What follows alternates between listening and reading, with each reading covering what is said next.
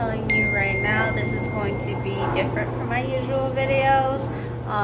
Do expect some change in the upcoming months maybe. I'm going to be including a little more content besides makeup. So I'm going to be having like a different title for these videos because this isn't going to be like my usual makeup videos that I've been doing before this.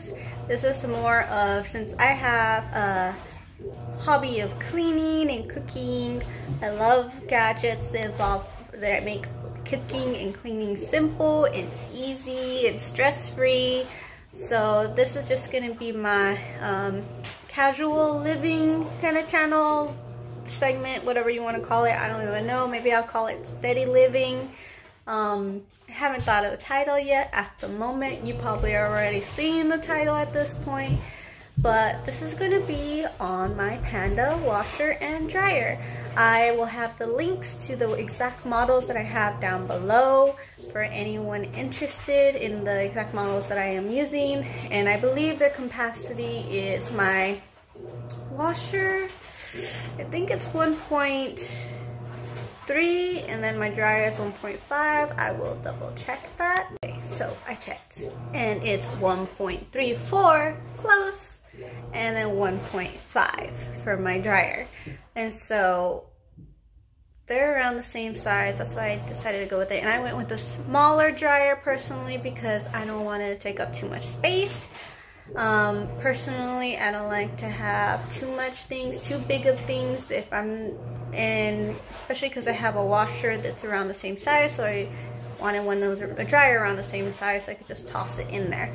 And so the model I have is the Panda.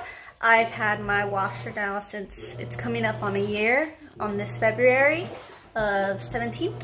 And so my dryer though is only a month old. I got it last January, but I feel comfortable enough to talk about it. If I have any issues that come up with my dryer, I will make an update about it. So far, no issues. My washer, no issues, except for some things that I am going to mention in this video. I have no hookups in my apartment personally, so that is why we settled on portable washer and portable dryer. If you have hookups but you wanted like a cheaper alternative, do know you are going to be sacrificing some things to accommodate for that cheaper price tag. For example, they probably take longer than most washers do or dryers do, but the wattage is cheaper, is lower than the regular ones. It's $8.50. And if you have any questions that come up during this video, you can go ahead and drop them down below. I will answer as soon as I see them. Anything that I do mention that I'm using for these washers and dryers, I will put links down below to make it more simple, more easy to access. I do mention that I am not fully satisfied with my setup. I do have plans in the future. Maybe I'll do an update when that comes along. But for now, here is my review and what I think so far of my washer and dryer. And a little spoiler though, I do love them. I am the type of person that I can love something, but I can tell you what's the problem with it. I've always been that way. It doesn't mean that I don't love it less or love it more or whatever, but it is something to consider for those of you out there. So this is where I currently have my washer and dryer. It's right between my kitchen and my living room. This is not the final setup. I'm thinking of getting a stand and putting it over here to have them like the washer and then the dryer on top stacked. As you can see, the dryer is smaller by a little bit. I'll have the dimensions put up on the screen here if you're curious about like the inside depth. It looks like this. And that is the filter right here. And this is how it looks. I need to clean the felt one. I use a lint roller to clean this part, and then you clean it by snapping it out, and you remove that lint. I'll do that right now. Okay, so I removed the lint, and to put it back on, it's pretty simple. You have this little part, make sure that part is pointing outwards, and then it slides right in. And that is all. When you're removing the lint, it does get dirty, so I do go over it with the duster. And this is how the felt one looks. I've heard people say that this does deteriorate over time. I've had this for a little over a month and a half maybe now. It still hasn't deteriorated on me, but I would recommend you go over it with a lint roller. I do see a difference in the quality of your heating if you make sure this is clean. And the way it captures the lint too, it will capture the lint way more if this is to remain clean, along with this one. And to pop it back in, it pops right back into the socket. There's no twisting. It's just like a pull out push mechanism. I'm gonna be rolling this, so that's why I left it out. Some of you might be curious as to this part. You just place it on top here, so it just goes on like that. There's nothing holding it down. It's just lay flat on top. And this is, I just use a lint roller to clean it. And so when you put it back in, you just hold this. Hopefully you can see that well, and push it into place. And that is all. And that is how you change the lint filter, or empty the lint filter. Pretty easy process.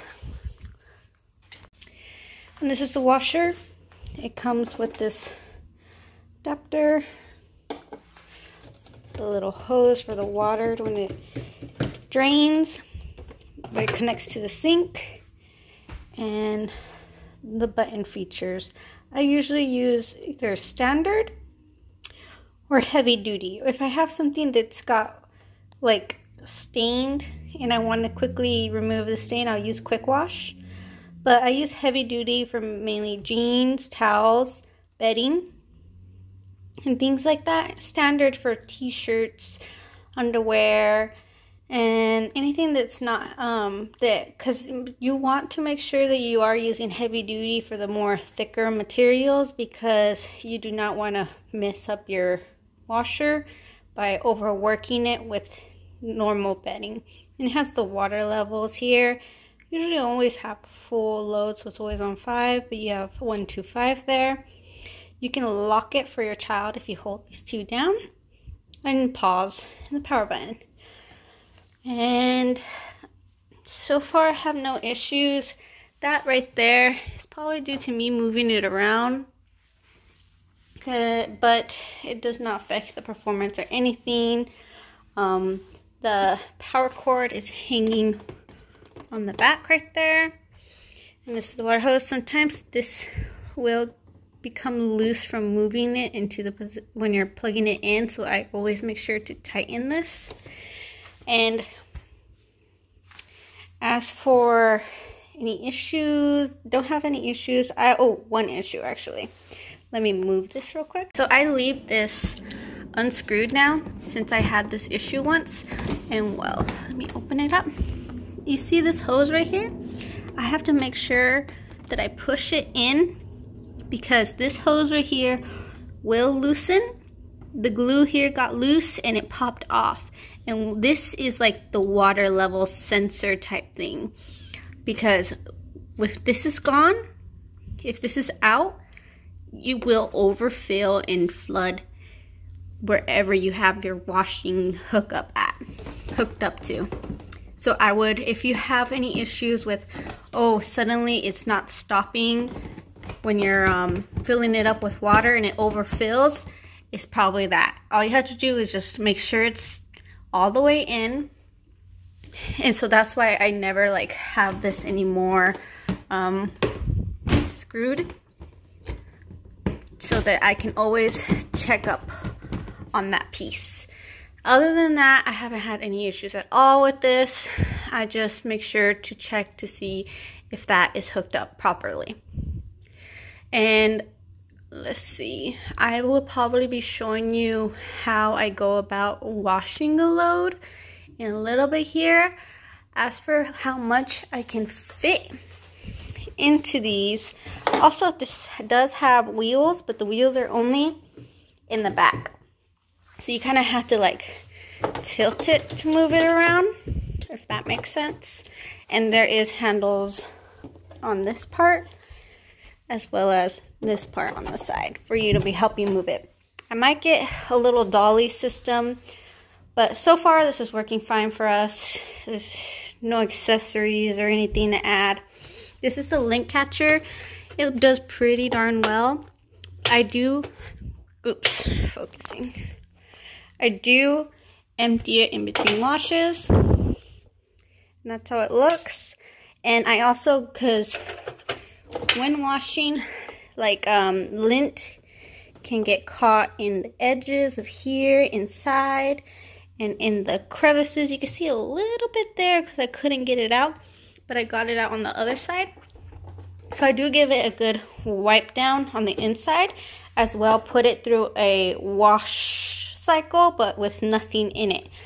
I will put baking soda with vinegar and just let it soak and wash through on the normal cycle, because the normal cycle has only like 2 wash cycles, and it's like very long, the first wash cycle, and then the last one's like at 10 minutes or something. So I don't like using normal unless I'm cleaning the machine.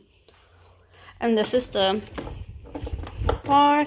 The only problem I had when I got this is that it had a lot of those styrofoam balls, and they got everywhere inside of the machine, so that when I was rolling it out for the following year, I would get those little balls here and there all around my house. Now, and also too, I mostly got it out, I think, at this point, but if you get yours, you probably will see that they put plastic around this handle right here, and then they put it on. So when I got it, I tried removing the plastic, but there was like little plastic bits stuck because it was underneath, tucked away in this handle. Which is weird to me, because it's like, why did you screw something in through the plastic? A little weird. But anyways, so that's the washer. I can fit, in terms of like a really thick load, which is my husband's work clothes. You know how when your husband works in construction or landscaping, they have those really thick denim pants. I can fit about 3 with a pair of underwear and socks. And then in terms of shirts, I could fill it up pretty well. I try not to fill it like over this right here to give it space between the water and all that. As for bedding, I have a California king size bed, and I can fit 2, 3 pillowcases. One is one of those full body pillowcases, as well as the sheet and the fitted sheet in here, no problem. And towels, I can fit about 3 to 4 towels.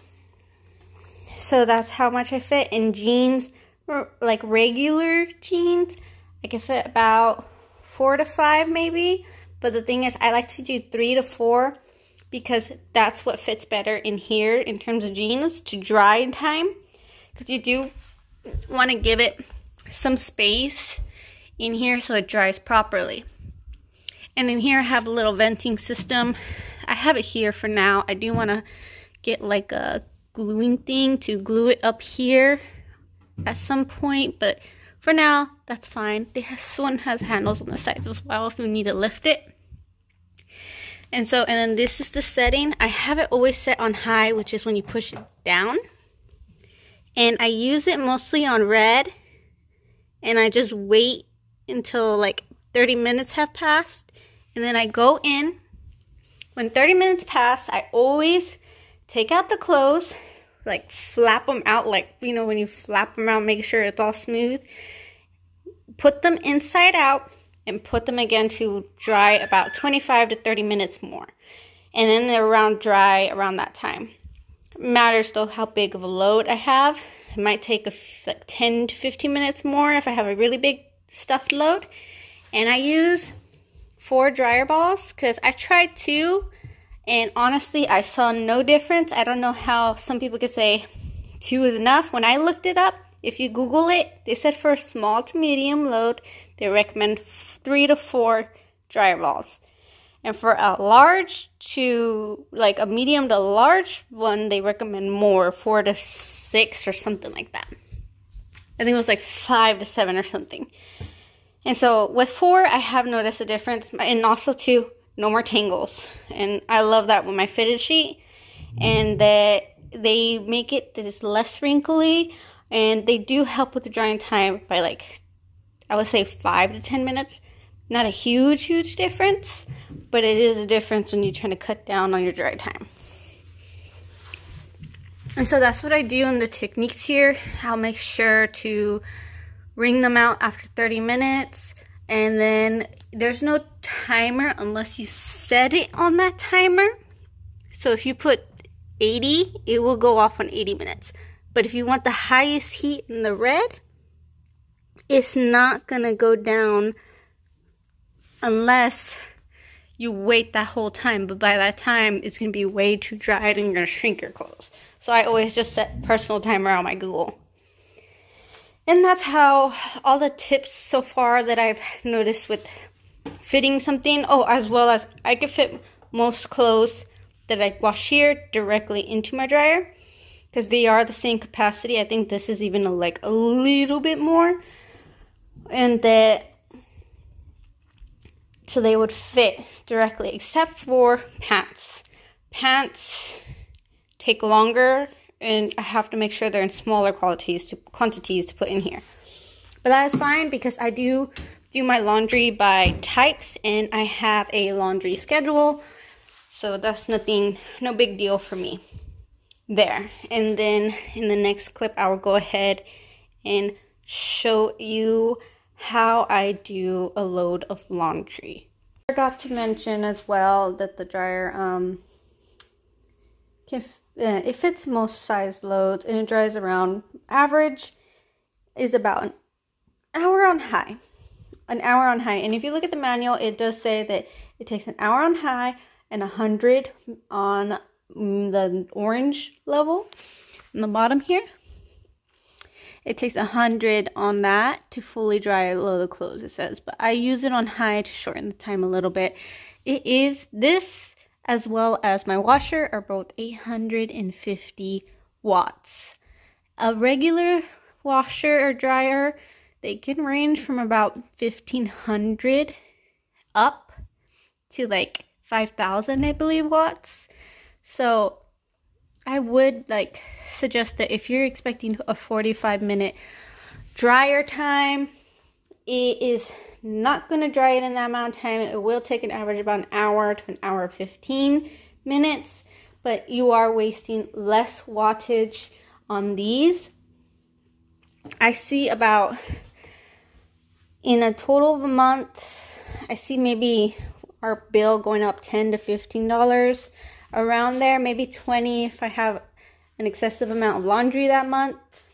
But in all, that's only the amount that we waste in electricity on these two. And we live in California, so our energy cost is probably higher than most of the rest of the country, if not one of the highest. So if you live somewhere else, you probably will see a significant amount less in your... And I have a calculator that I use to figure out how much it would cost me both yearly and monthly. I will put them down below if you're curious yourself to test it out. And so I think that's all the details. I keep these unplugged unless I'm using them. This, it asks you to put water inside to catch the lint better. And so I do that. It does raise the humidity of the house a bit if you're using it excessively, like to do multiple loads at once. It can raise the humidity of your house. But anyway, so those are like the simple things about these that I can point out. anything super fluffy in terms of blankets, like a throw blanket, I think anything above a full size will be too much for the washer. But then anything else below that is fine, so long as it's not like a big thick material. It fits fine in our washer and into our dryer.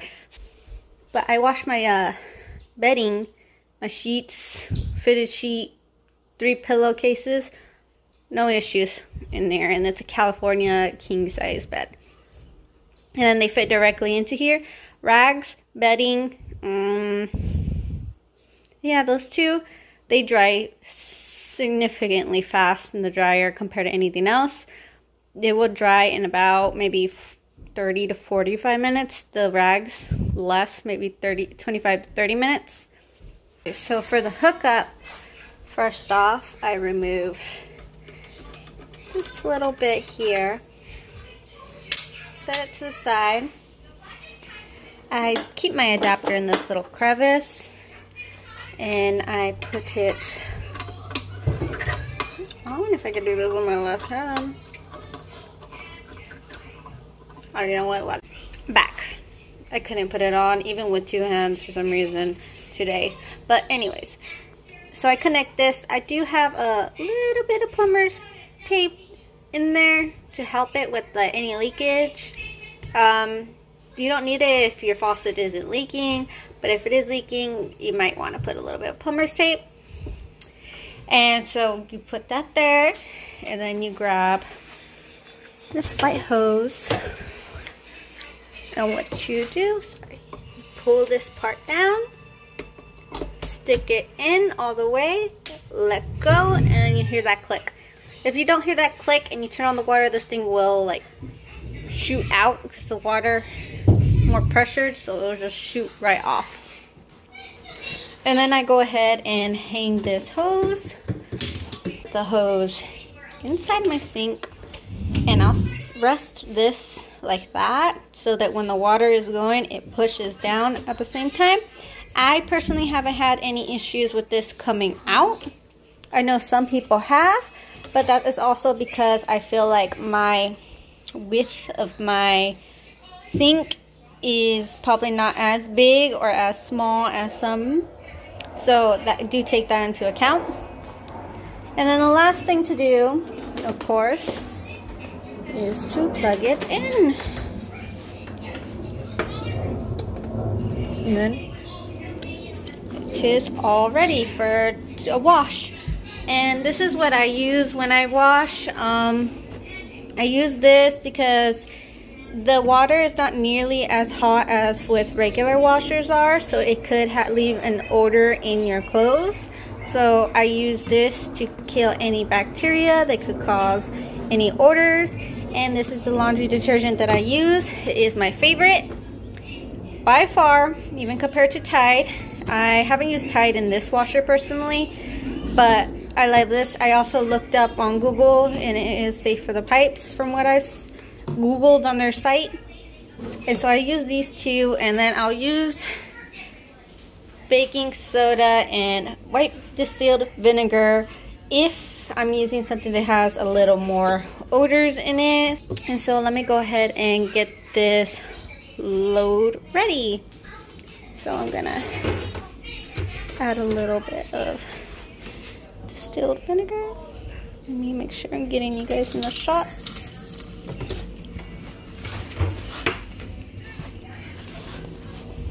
And baking soda, if it wants to come out. And I'm washing my husband's work clothes, so that's why I'm using all this. As for the amount that I use so I'm taking you over to some more well-lighted area. If you can see, that is just like the tip of the cap right there. That's all the amount of detergent I use personally. To some, this probably might even be a little too much, but to me, I found this sufficient enough for my washes. Okay, and then I close this. I always put my detergent in and let it run a little bit with water to mix, and then I'll put my loads in. So I go power. I'm gonna go to heavy duty. And then you can check the water level. It's always gonna start with 5. And then you just push play and then put the water on. I know some people say, oh, don't hook it up and put hot water. I reviewed my entire manual. It does not say anything about not using hot water. It says do not connect to a direct hot water outlet of like those washer machine ones that only disperse hot water. Any hot water that's 50 degrees Fahrenheit up, you do not want to use on your washer. Anything below that should be fine. And you won't be able to see because I'm using hot water for the work clothes just to get it more clean. And then once it's like that, alrighty, so I have around 2 pairs of shirts, around 3 to 4 pairs of underwears and socks, a sweater, and as you can see, if you can see, there is still a significant gap right there. And I think that's good enough. I just push play. And it will continue. I really don't know why it's showing up like that. On my screen, it is showing 52. Just so you know. It shows 52 and then BB. BB means that it's on the wash cycle. So a heavy duty cycle will be around almost an hour, 55 I believe minutes it starts at, and it will at 28 minutes it will go to the second wash cycle, which where I will add my Lysol laundry sanitizer, and then at 10 minutes it will do the third wash cycle, and I don't add anything to that wash cycle. And so that is it washing. When the next wash cycle comes up, I will show you what I do then. Also, I forgot to add that it stopped filling around 50 something minutes, like a few minutes in, and then at 49 to 48 minutes it will like have a gush of water again, and then after that second stream of water, I do turn off my water and then just come back when the cycle is less, when the second cycle wash pops up. I'll turn it back on just so that I don't have the water running, be more mindful of how much water I'm wasting. And so I do that. As well as I have one of these like strainer catcher things in my kitchen sink. It does catch through the lint that does manage to escape out this drainage hose. I do plan on getting like a attachable lint catcher to this. I would recommend that for anyone that is thinking of buying an add-on accessory to this if you don't have one of these. I have used it in my restroom without one of these with no issues, but I would not recommend it since I do see that lint does get in there and I wouldn't like it to clog up anyone's pipes. So I mostly do all my laundry in the kitchen, so that's not an issue with this. But eventually I will get a lint catcher just to be a little more secure about all of that. So it's at 24 right now. I was wrong, it wasn't 28. 28 is when it drains, and 24 is when the second cycle is going to start. And as you can see, it pauses until I turn on the water. Fill this up to that line on top. If you can see that, there is a line right there. Hold on, let me give you a better view. There's a line inside that cap. The second one, the most tall one, I fill it up to there, and I put it in there because that is the measurement that the product recommends to kill the bacteria in smaller loads. So I fill it all the way up, and then I pour it. And this, regarding where you are living, it might be harder to find that type. I do see that there is a There you go. There is a Clorox alternative, but I did notice that that one is less product and you had to add more. So I do like the Lysol one much better, though the Clorox one smells really nice. So that's it filling up, and then it's just gonna go to 10, and then it's gonna drain again, and then, well, it'll drain again, go to 10 for the third wash cycle, and then it will also go drop back down, drain again after, I think it was like at 5 or 4 or something like that. And then the load will be fully washed then. And then after this is all done washing, I will show you when I put it in the dryer. Maybe you'd all be interested in the noise level, if you can hear that.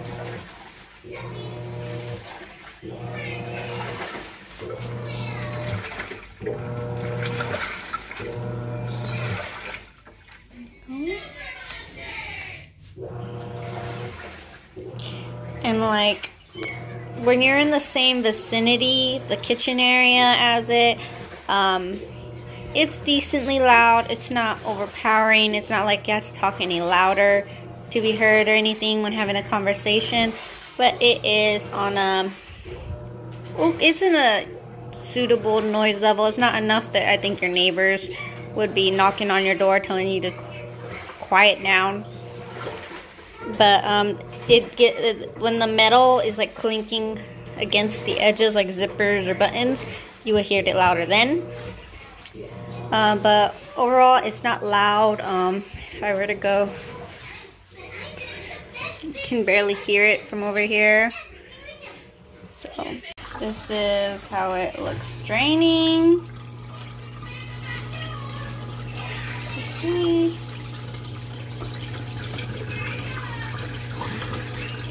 I do have to keep an eye on my strainer because I do notice that if it's full of lint, it can try to overfill my sink. But personally, my sink's design made that it will fall into the next sink first.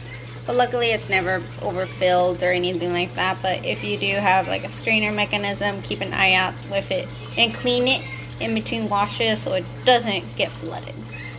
Okay, so the load just finished, and I'm gonna go ahead and show you how much lint this catches. So there you go. It's pretty good for like a washer. I always empty it out to the best of my ability. I cannot right now because once again I'm doing this all one-handed. But it just pops right back in. Throw this out. I always like flatten the clothes and then I put them in because they say that that is the recommended way to do it. So I'll just toss these in there. I have one dryer ball there. Hey, bye. And then a beanie. I had like 4 pairs of underwear and socks in there. And then I put the beanie, the sweater, and so far I have it on the ground, so I'm always constantly crouching to put stuff in it. And then put it in there.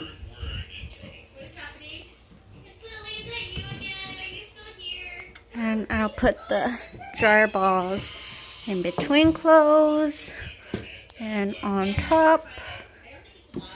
And there's a load. Let's shut it. Let me go ahead and plug this in. And now I will show you right here. I will set it to 160 on the highest heat. And that is how loud it is. You can hear it.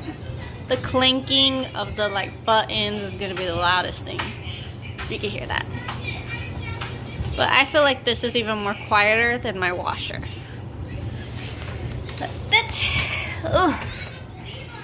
That's why I do want to get a stand, because crouching down is a little bit of a pain.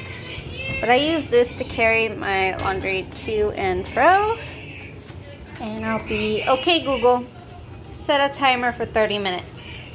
Second timer for 30 minutes, starting now. And I'll see you when I am checking on them.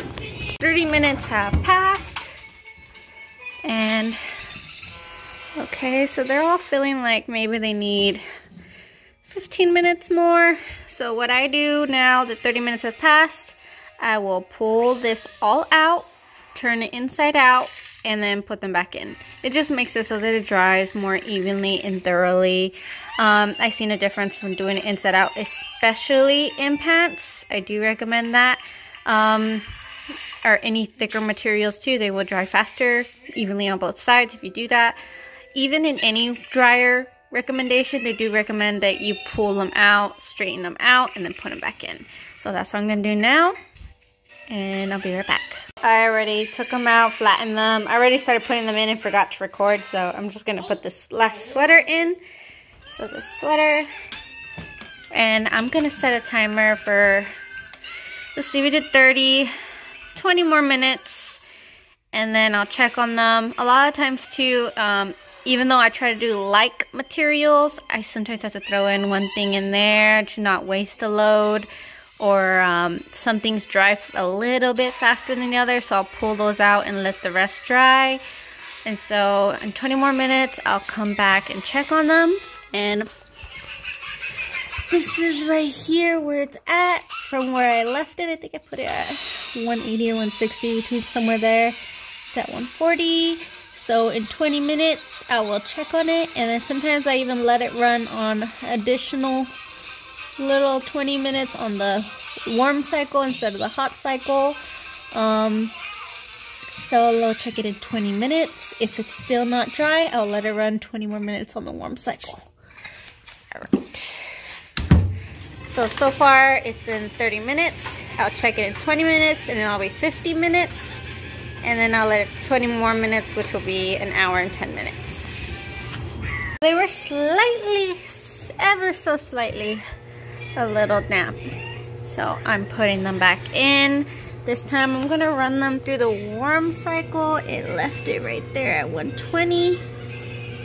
So I'm gonna let it run for 20 minutes on just warm. So that's gonna be a total of an hour and 10 minutes, I think. But that's only because I want it to be a little more dry. I could probably run it on hot for 5 minutes or 10 minutes, and that would be just an hour, but I don't want it to be too dry, so I'm just gonna do it 20 minutes on warm, but they're definitely gonna be done by then. So just letting it run on warm for 20 more minutes. So that'll be a total of an hour and 10 minutes. So I checked 5 minutes in just to be sure, and they were dried. So luckily I didn't have to wait that full amount of time. So it took me about an hour to dry all of this, and I have a sweater, a beanie, 3 pairs of socks, 4 pairs of underwear, and 2 long sleeve shirts. And so this is all of it here. I hope that it was helpful. I hope this was informative in making your decision to go portable or not, or if you're in an apartment with no hookups, if this is for you. It's a little more labor intensive than regular washer and dryer, but it is worth it, not having to lug around the laundry to the laundromat here and there, and to be able to do it in the comfort of your own home. Now, as you can see, they're very wrinkle free, no wrinkles here. They're really dried up really well. I have no complaints. 60 minutes, this is all I could ask for, honestly, and 850 watts, and then I have a whole, I'm able to wash and then dry all in my home. I might have to move it here and there. I might update my setup or get a little accessories here and there, and I will do an update then, and to see how I like it or if it was worth it or not. If you have any questions, don't forget to ask down below. I hope you're all having a nice day. Stay happy and stay healthy, and make things simple, simplify everything. So I'll see you next time. Bye.